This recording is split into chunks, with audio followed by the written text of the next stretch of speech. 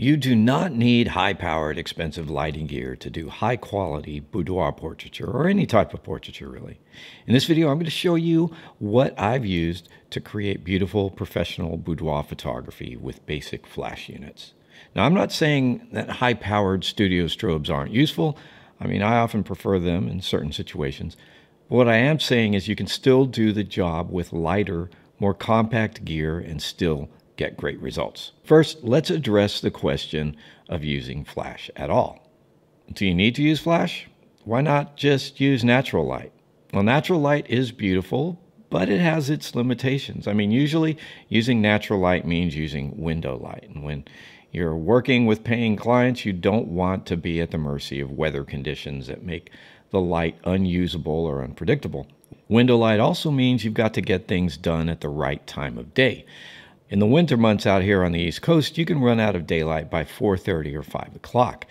And there might be privacy concerns too, like your client may not be comfortable posing in front of a window. So yeah, window light's beautiful, but flash offers several advantages. You get to totally control the look of the light and the environment no matter what time of day, no matter what the weather conditions are, and your client doesn't have to pose near a window.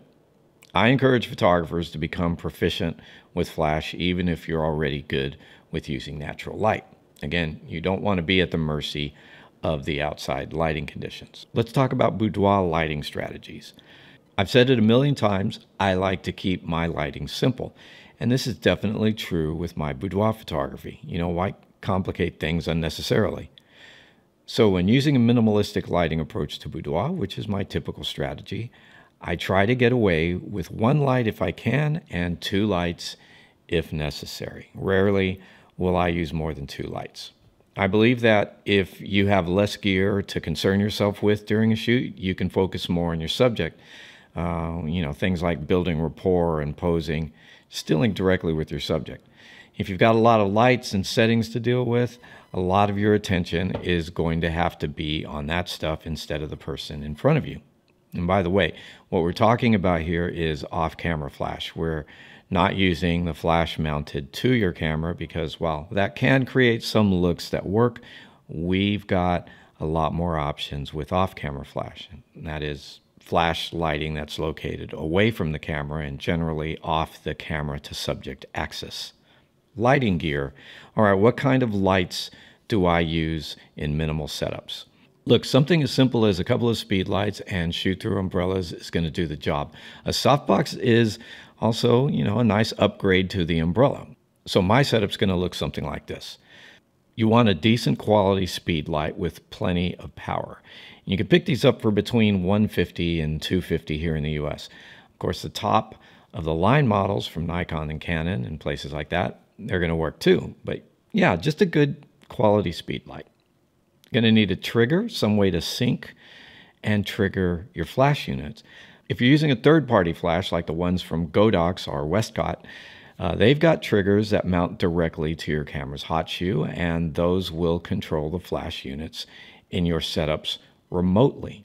I have some other videos that explain how that works. Just check the links in the description and go and watch those videos. You're going to need a flash bracket. These are sometimes called flash brackets, or swivel adapters, or umbrella adapters.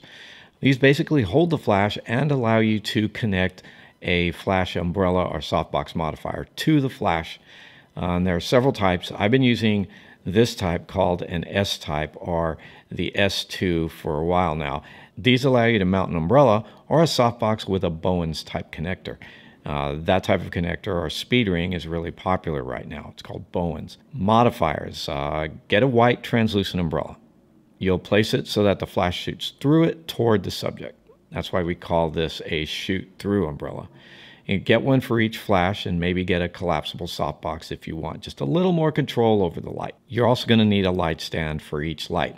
You're going to have to place your flash and modifier somewhere, right? You place it onto a light stand, and the light stand, it just holds all this gear up, and then you can place the light anywhere you need it. And you can adjust the height, and the flash bracket is going to allow you to adjust the angle of light. So you have a lot of variations on your lighting height and angle once you get it onto the light stand. All right, so that's the setup.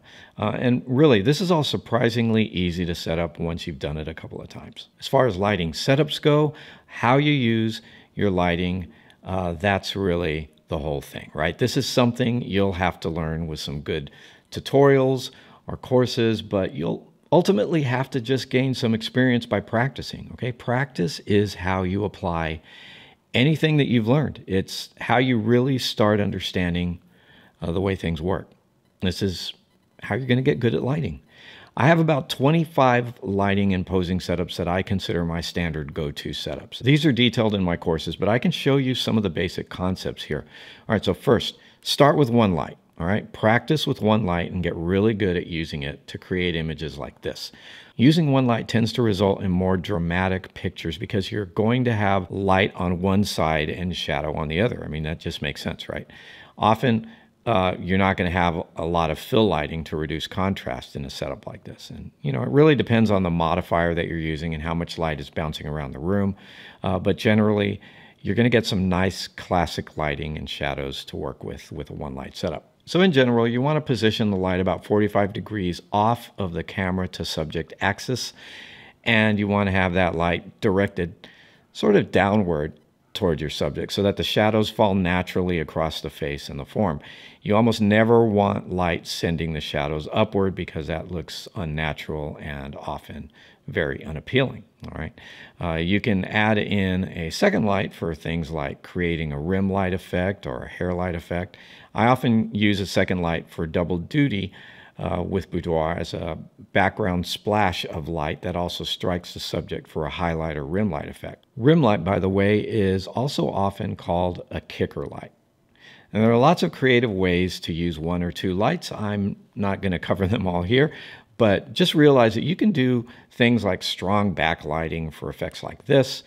And if you decide to move on to bodyscapes and figure photography, lots of times Boudoir clients will ask if you can do something like this for them. For pictures like this, you can use one or two lights for effects like this. And, you know, despite what you might hear about soft lighting, you know, always being the goal, hard light and high contrast effects have their place too, especially if you're looking for some creative noir effects like this.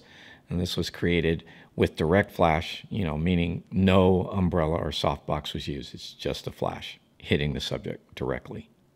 So, good boudoir photography doesn't require lots of expensive equipment. You can get great results with a couple basic flash units and some simple modifiers like umbrellas or softboxes. So put a little lighting kit together and start practicing. Find some good instruction that doesn't require you to invest thousands of dollars in gear. You know, learning to create good work with minimal gear is really what's going to put you way ahead of the game. That's about all I've got for you today. See you next time.